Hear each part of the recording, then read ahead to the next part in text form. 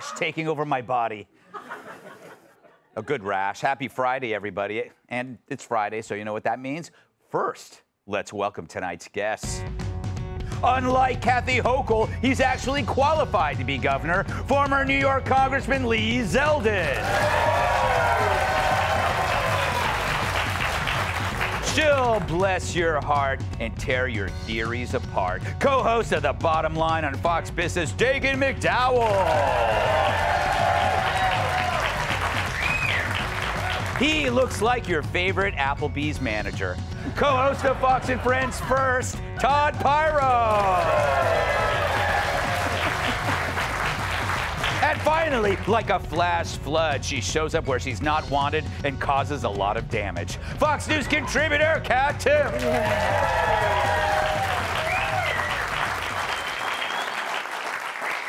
Yes, those jalapeno poppers were cold, Todd. Applebee's, huh? Yes. All right, all right. Okay, before we get to some news stories, it's Friday, so let's do this.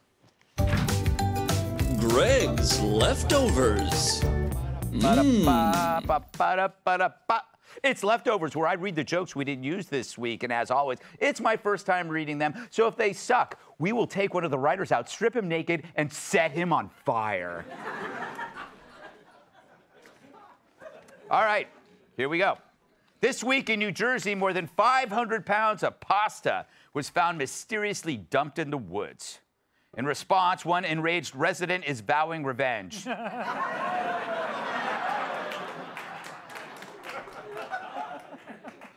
According to reports, CBS was supposedly losing millions on James Corden's late night show, and that was just on catering.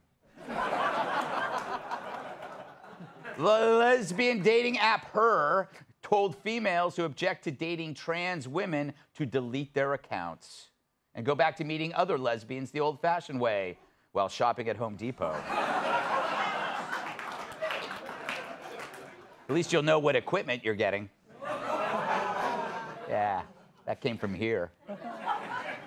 A man with a self-proclaimed micro-penis is going viral after revealing how he breaks the news to potential sex partners.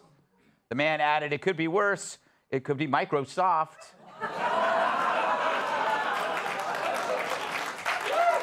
I was just bracing for the camera to cut away to me. Yeah, I don't know. Yeah, I thought you were going to take a shot of Todd Pyro. I thought that was coming. Yes. All right. New York City police nabbed a smuggler with 300,000 fentanyl-laced pills stashed in the fuel tank of his SUV. Cops say the drugs had a street value of nearly a full tank of gas. This week, the Surgeon General declared loneliness and isolation as America's newest epidemic, which is why we invited Todd on the show tonight. 2 stories early. I know. I knew it was coming. Yeah. All right. Funny man John Mulaney revealed he was previously offered the hosting slot on The Daily Show, but decided instead to stick with comedy. Uber has published its annual Lost and Found list and includes items like a lightsaber, fog machine, pets, fake blood, and teeth. And that was just from one ride with Dana Perino. You don't know what she's up to after the shows. Nothing good. A federal jury ruled this week that Ed Sheeran did not copy parts of a Marvin Gaye song. However, they did recommend a life sentence for Ed's barber. That's pretty bad. And finally, last Saturday, President Biden spoke at the annual White House Correspondents' Dinner. Biden said he had a great time and enjoyed talking to former presidents Nixon and Reagan. Lame.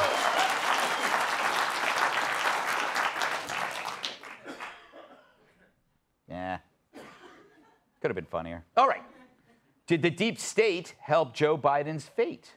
It's true, they signed a bogus letter to elect a pants wetter. Newly released emails show former acting CIA Director Michael Morrell had ulterior motives when he wrote the 2020 letter discrediting Hunter's laptop. And the motives stink worse than Joy Behar's jog bra. I mean, assuming she jogs. Oh, wait, there she is.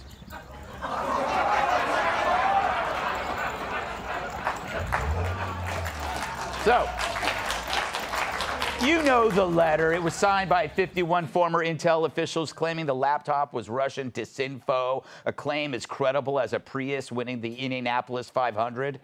It's the biggest lie since if you like your doctor, you can keep your doctor, which I told my staff before eliminating their health plan. Morell admitted drafting the hoax as a talking point for Joe to use in the debate with President Trump. True, Joe needed all the help he could get with his talking points. Most of the time, he can't talk or point.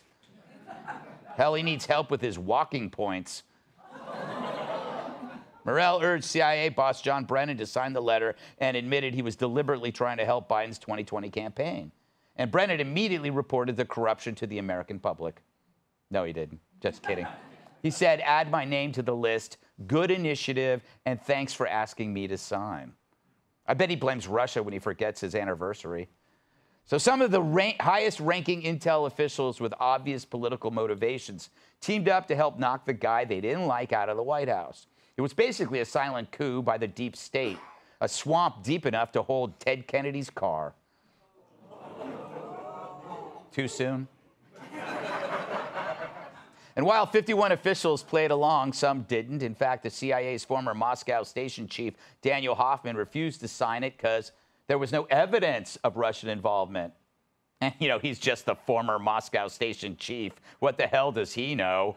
They should have asked AOC. You know, back in the day, she knew how to pour a decent white Russian. I wonder what Joe thinks. No, look, they didn't even have to tell me about that. Before the debate, I knew what to do. If you run into trouble, you blame it on the Russians. That's what you do. I knew that. But they were looking out for me, my buddies at the FBI and the CIA. It's no harm, no foul. That's how I do it. I get by with a little help from my friends. I get high with a little help from my friends. I'm going to try with a little help from my friends. Do you need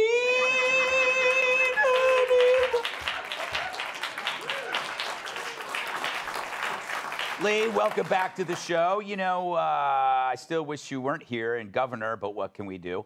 So who was president at the time? Trump. Who developed this deep state? Why? To get rid of Trump. How is this not considered like a soft coup? Exactly what it is. First red flag, John Brennan signs it. Yes. I remember when something would get signed by former CIA officials and we'd say, well, this has to be true. Yeah. Because there's no way that they would go along with it because they are not political. They would want to protect the institution as being bigger than politics. And so many different institutions we see are being eroded by the left. We could talk education. We could talk about the criminal justice system.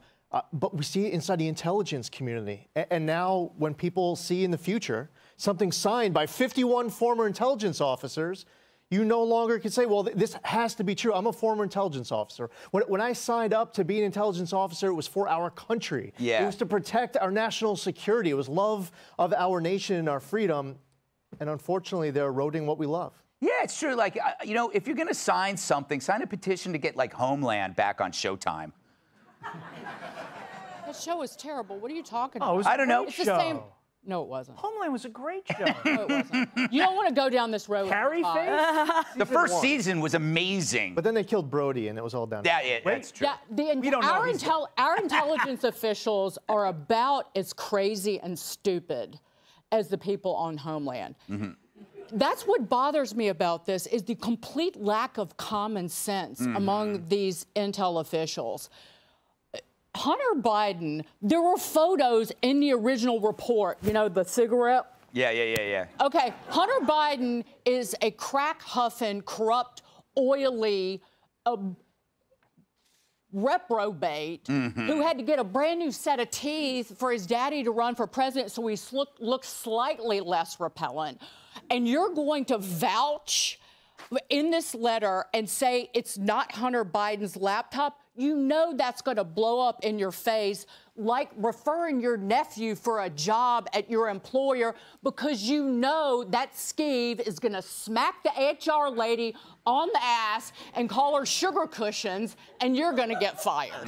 It's the same thing. You know, sugar cushions, that was my nickname in high school. It still is behind your back. Yes. That's why when I'm in high school, I meant like 10 years ago. All right, Pyro, how are you? What's up, Sugar Cushions? Yeah, not bad. Still selling some real estate on the side? No, me, Will, Kane, and you. Yeah. We go. We work for Coldwell Banker. You know what's amazing? With this joke is we all look like real estate agents, or at least he does. On a show 5 weeks ago. Yeah, that's a callback. So the media was salivating over smoking guns on Trump, and they never found one, right? And now here's the smoking gun, this letter, but it's under Biden, and somehow not interested. I mean, you can't betray your media bias more clearly. But it's also that instance of, hey, we're doing the thing that is wrong, so we're going to accuse the other side of doing the thing that is wrong, even though there is no evidence of the other side doing that thing. But I think Lee really hit the nail on the head when he talked about the top levels of the intel agencies basically betrayed the trust that America has put in those agencies over the course of decades, all to win a debate talking point, because they were so consumed with not having Trump ruin their institutional power for another 4 years. And I think we need to break it down to that base level to see what they did. And why did they do it? Well, one, they wanted Trump out, but two, there are no consequences to anybody on the left for doing that.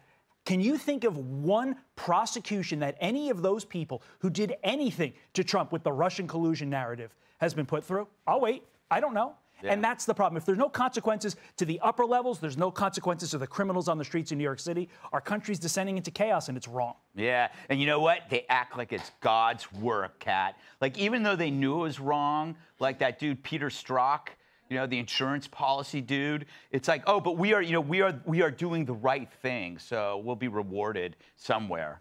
Kat. Yeah, it just sucks that all the rest of us got to do all of our debates and arguments on our own. You know? Yeah.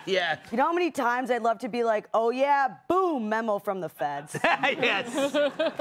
That's true. You know, I got to be coming up with all this stuff all by myself. That's true. That's true. It's just crazy. He straight up says, I'm trying to do this for the campaign. Right. I'm doing this to try to influence the election to go the way that I want it to go. He straight up says that, which is very different from what the letter said. The letter was so like, well, you know, like it was like, well, you're an idiot if you don't think this. Yeah. So they all think we're really stupid, and we've obviously known that for a while, but it's completely ridiculous and unfair and upsetting. Just saying we're doing this for the campaign and all those people did it, that has to be... They all know? I mean, that's crazy. Yeah, well, I guess, all of those people that signed it were looking forward to getting some kind of work somewhere else. So they knew that if you got people like Brennan in charge, like anybody asking you, you have to maintain those, those relationships. So your influence, it's got to be illegal. I don't know. What do I know? I'm not a lawyer. No, but you probably would be if you had a memo from the feds. Exactly. Hey, Sean Hannity here. Hey, click here to subscribe to Fox News YouTube page and catch our hottest interviews and most compelling analysis. You will not get it anywhere else.